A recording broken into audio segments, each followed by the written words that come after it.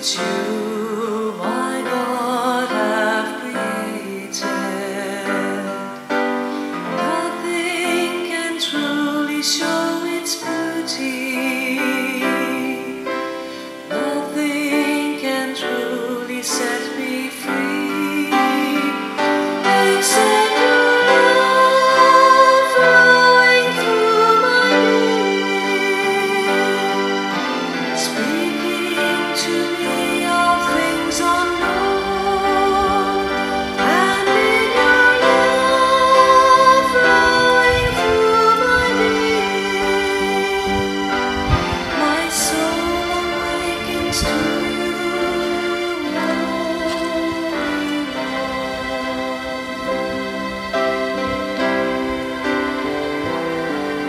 and the joy of this awakening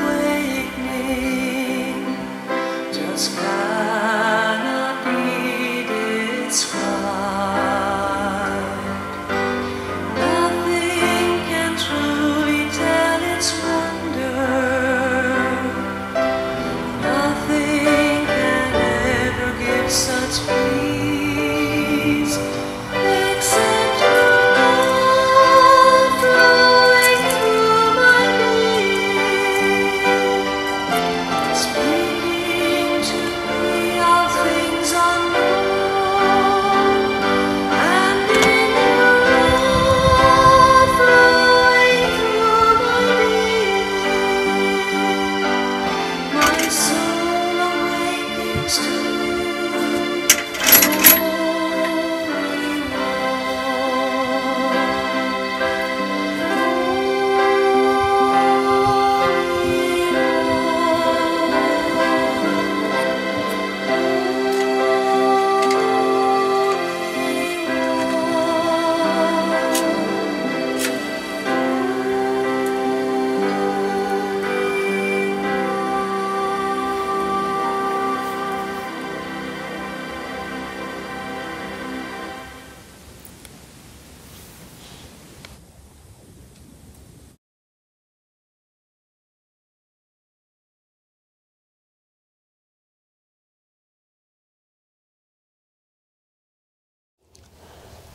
Hello, welcome again to our monthly meditations.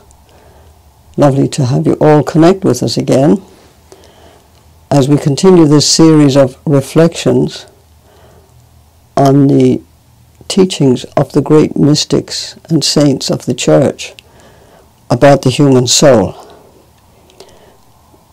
The wonder of the human soul is really a primary journey in life, to come in to realize who God has created us to be. And we can only do this if we discover the nature of our human soul. It's interesting, the mystics that we've been looking at, St. Clare of Assisi, St. Teresa of Avila, and in some ways the Celtic mystics, they all speak about the vastness of the human soul. They use different metaphors. St. Clare tells us that the entire creation cannot contain God, but one human soul can. And this is because a human soul can love. And God is love. So wherever there is love, there is God. St. Teresa of Avila, looking for her metaphor for the human soul, spoke of it being a huge castle with millions of rooms, and everywhere is full of something new and interesting. The mystic we're going to look at today is the great English mystic Julian of Norwich, a wonderful woman who lived in the 14th century. She was an anchorite, and an anchorite is someone who chooses to be resident in a cell adjacent normally to a church, and they remain there. In some cases they were even walled into it, which seems very extreme to us, but they never moved from that place. Now it would be quite generously spaced, be like an apartment, and they spent their lives there in the presence of God next to the church. They would have an opening window that looks into the church through which they can receive Holy Communion. So Julian was one of those, which is different from a hermit. A hermit is someone who lives a solitary life, but they can move around. They can go on pilgrimages and so on. Anyway, to get back to Julian. Julian saw the human soul as a vast city. That's how she describes it. And Jesus sits as king in the very center, ruling all. She says about our souls, we may never come to full knowing of God till we know first clearly our own soul. So this is very similar to what Teresa of Avila says when she is describing the interior castle. She, when she was young, had an extraordinary near-death experience. People thought she was dying, and she did too. She believed she was dying. And when she went into this other realm, as we might think of it, she had 13 extraordinary visions, or what she calls showings, of the Passion of Christ.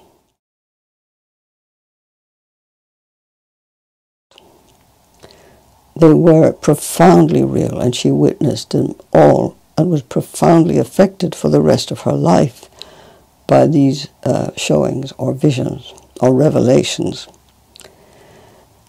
And during the rest of her life, she wrote them down immediately after she recovered. And she lived for quite a long time, actually, after that. But she wrote them while they were all fresh in her mind. But she spent the rest of her life reflecting on the meaning of these visions because she believed Christ wanted her to do this for the church, for all Christians.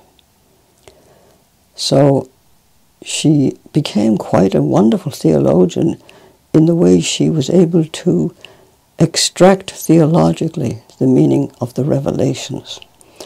And so she wrote a much longer book with the same title, The Revelations of Divine Love. And it is from this book that we have taken the reflection that we're going to use for today's meditation. So let us begin to prepare for Julian coming to teach us what God has revealed to her for the whole church. So try to sit in a relaxed position, 2 feet on the ground, on the floor, and withdraw into your inner self. You do this through closing your eyes and also through taking deeper breaths than you normally would.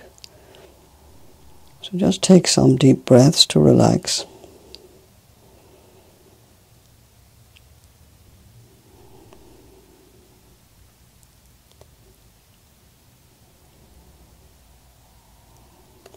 And just be aware as you're breathing to follow your breath inward. As you breathe in, enter into the depths of your own inner being, where your true soul presence is to be encountered. Enter into that stillness, into the silence, and wait for Julian, who will come to you now to speak to you about what Christ has revealed to her.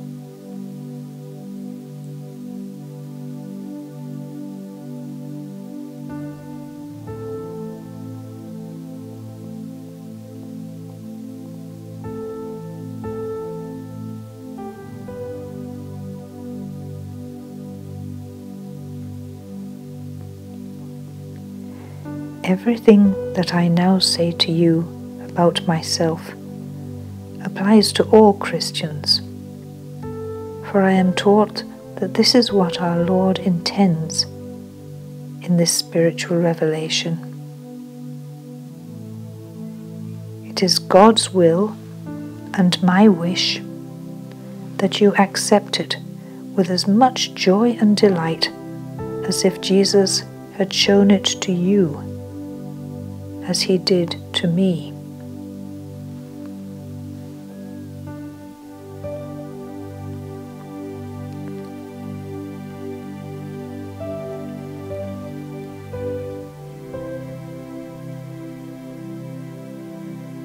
There is no creature that is made that can know how much and how sweetly and how tenderly our Creator loves us.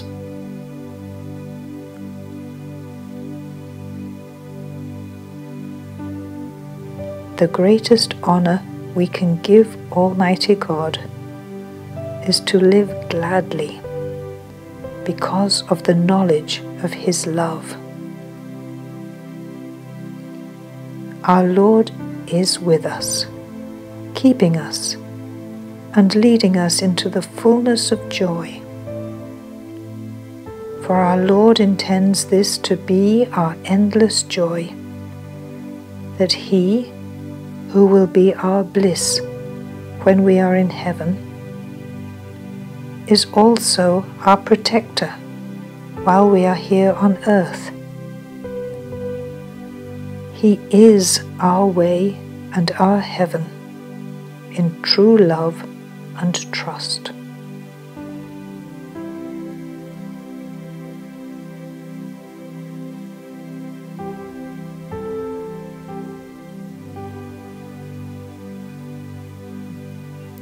God did not say, "You will not be troubled," or "You will not be hard pressed," or "You will not be disquieted." But God said, "You will not be overcome." God wants us to pay attention to these words and always to be strong in faith and trust. For God loves us and delights in us, and so God wills us to love and delight in God and trust mightily in God, and all shall be well.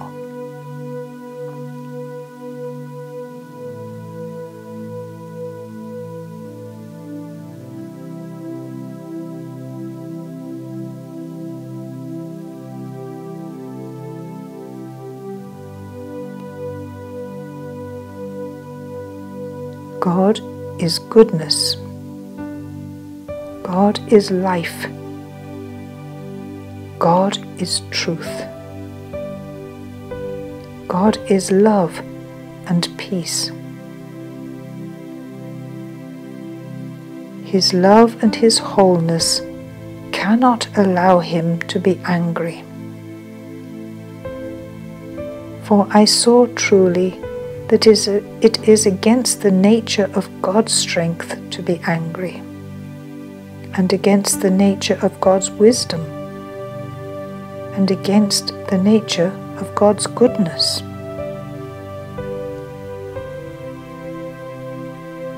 God loved us before He made us, and His love has never diminished and never shall. God said to me, "I love you, and you love me, and our love will never be divided in two. For your benefit, I allow sin to fall to you against your will. I am taking care of you. Believe me."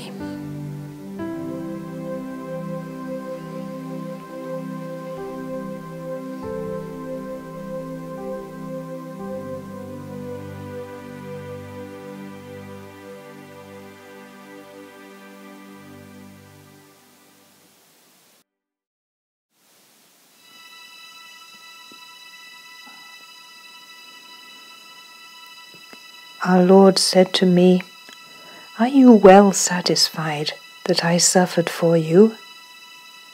I said, "Yes, good Lord, all my thanks to you.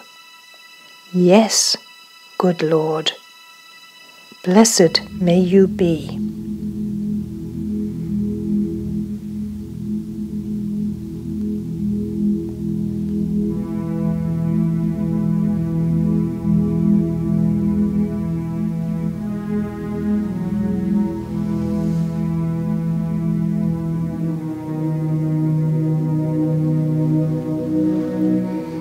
Then Jesus, our good Lord, said, "If you are satisfied, I am satisfied." It is a joy, a bliss, an endless delight to me that I ever suffered my passion for you. And if I could suffer more for you, I would suffer more.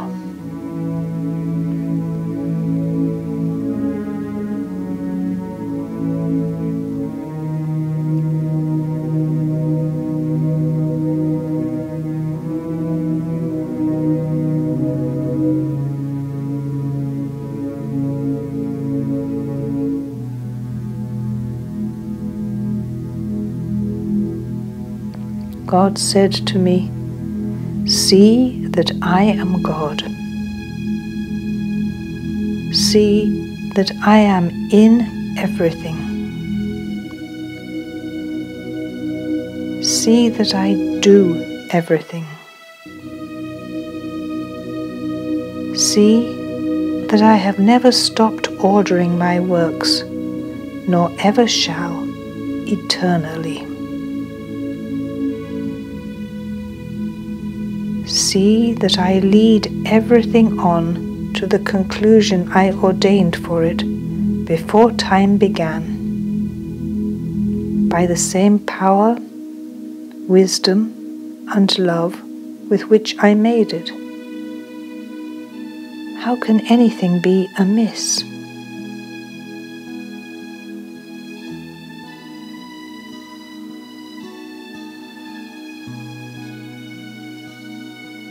And I saw that truly nothing happens by accident, but everything by God's wise providence. We were made for love. We will all enter our Lord fully aware of and fully possessing God. This will last forever. We will truly see, fully feel, spiritually hear, delectably breathe in, and sweetly drink God. Our good Lord said to me, "I can make all things well. I know how to make all things well. I desire to make all things well. I will make all things well. And you will see with your own eyes that every kind of thing will be well." So, on the last day, we will clearly see in God the secret counsels that now are hidden from us. Then, none of us will be stirred to say, "Lord, if we had only known these things, then all would have been well." Instead, we will all say with one voice, "Lord, may you be blessed, for it is thus. All is well."